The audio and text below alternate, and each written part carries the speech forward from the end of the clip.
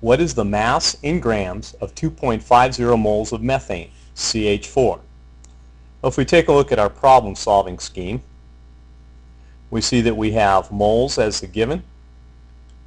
We have grams, that's what we're trying to find. That means our periodic table is the method we're going to use to get there. On the periodic table, carbon has a mass of about 12 grams per mole. Hydrogen has a mass of approximately 1 gram per mole. So the formula CH4 gives us 1 carbon at a mass of 12 grams and 4 hydrogens at a mass of 1 gram each for an approximate molar mass of 16 grams per mole, which is close enough considering we're not using a periodic table.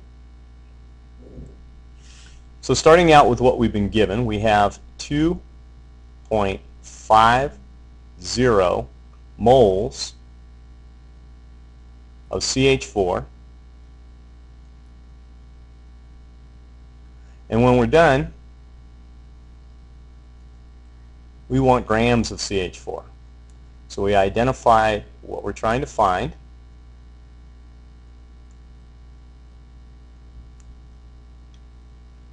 Moles needs to disappear, cancel, so it's going to go in the denominator.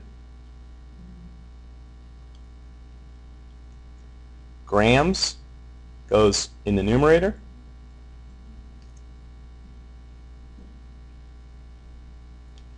"16 grams is the mass of 1 mole of methane.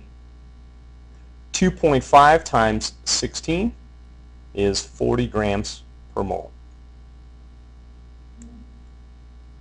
And that's our final answer.